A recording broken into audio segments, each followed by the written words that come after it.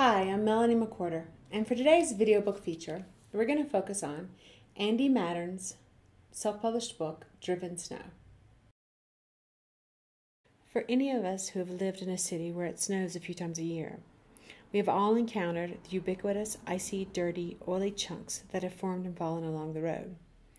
I have always considered these in their filth, each one as unique as the snowflakes that have helped in its creation. Andy Mattern also considered these objects with some sort of awe.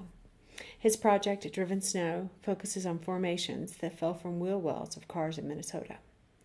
Although he does not like to consider himself a typological artist, he is strongly influenced by many of the German Dusseldorf school, and much of his work clearly shows this influence. Mattern collected the fallen creations, hung each in his studio, and systematically photographed them in 3 sections, all at varying depths of field.